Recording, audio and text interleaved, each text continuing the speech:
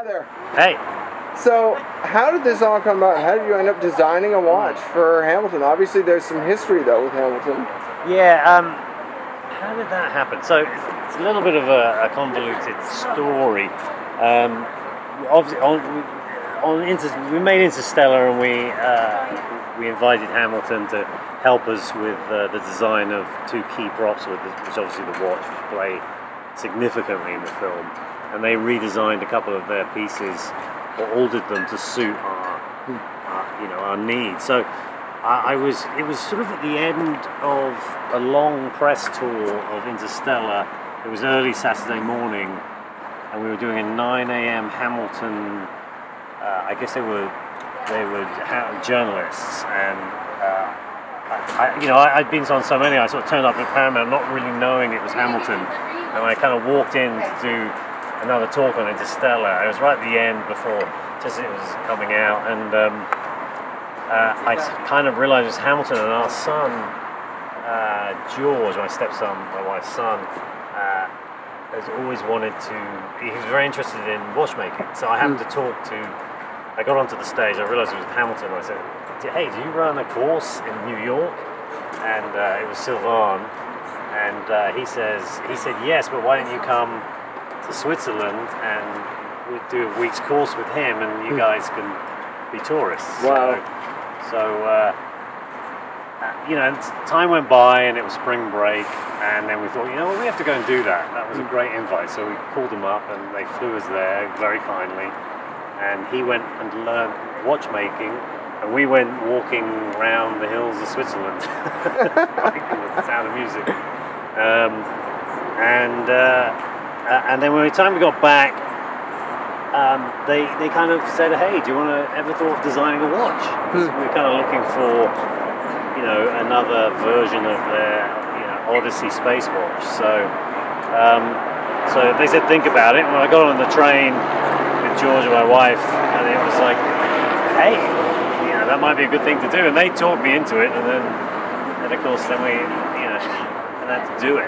So that's it started by a sort of chance trip for a 17-year-old to learn watchmaking. That's amazing. And then it kind of went on and on from there. And so I ended up going back many times and doing some watchmaking courses myself.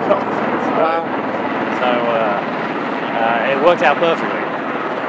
And then of course, I should talk about the design. The design, sort of grew from that. I mean, I was interested in doing something that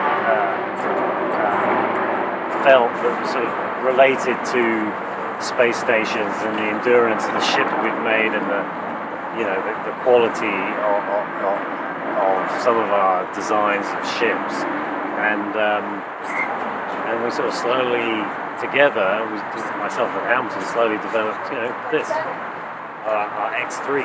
So.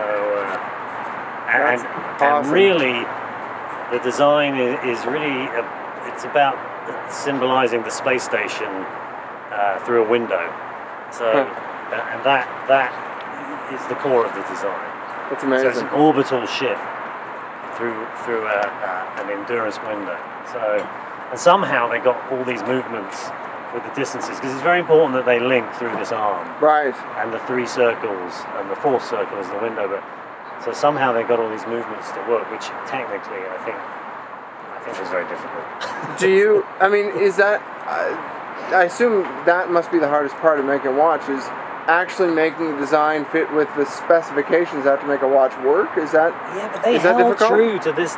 This isn't far off where we ended. It was about the distances between the movements and how thick we could get the feeling of the thickness of the actual circles. So, right. But they didn't veer too far off. Like they really, their technical team were really quite superb in trying to hold the design. So they're actually very true to it. I'm very impressed. This is the prototype, which seems to be keeping time very well. For a film, for someone working in film, is it really gratifying to have something you're wearing that you've designed? Because in film, obviously, you get to see it up on the screen, you get to see different aspects, but you don't get to carry it around with you. No, not at all. it sort of lives in, you know, our 3D world lives in 2D world. Right.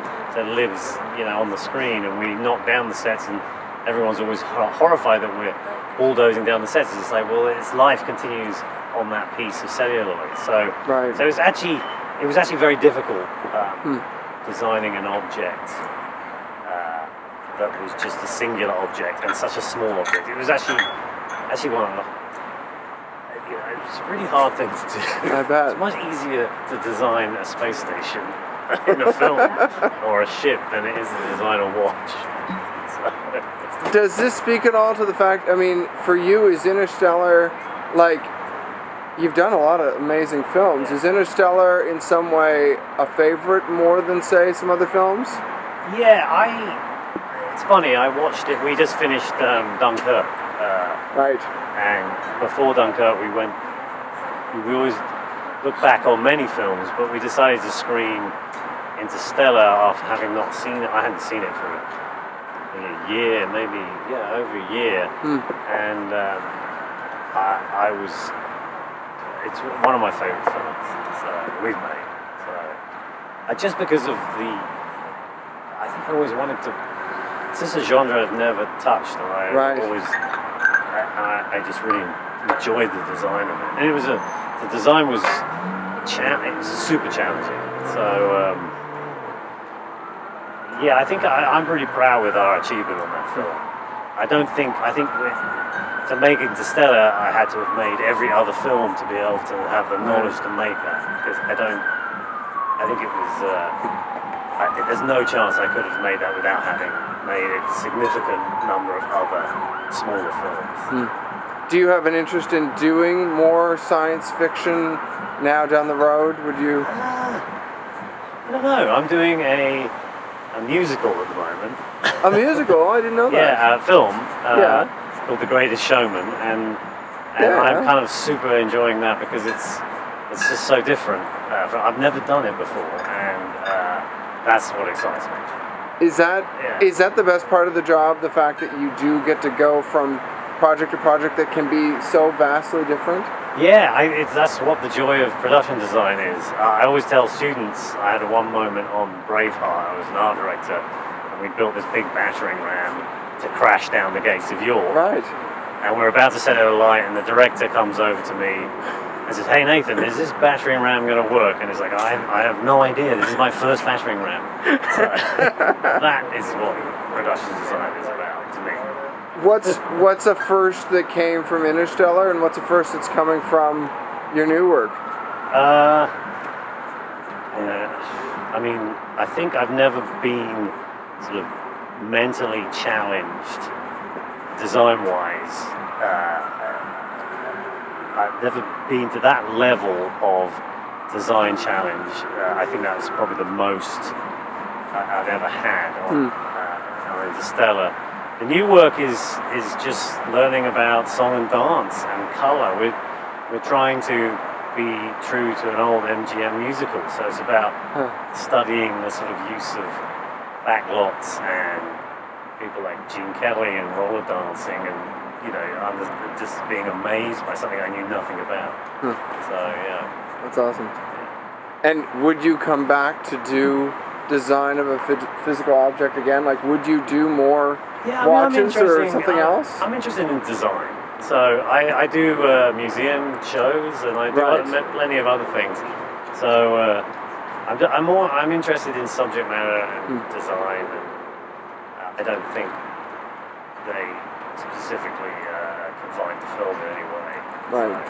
So, and I think that's as you get older, you also informed. What's great is if I could mix film with something else and leave gaps, I think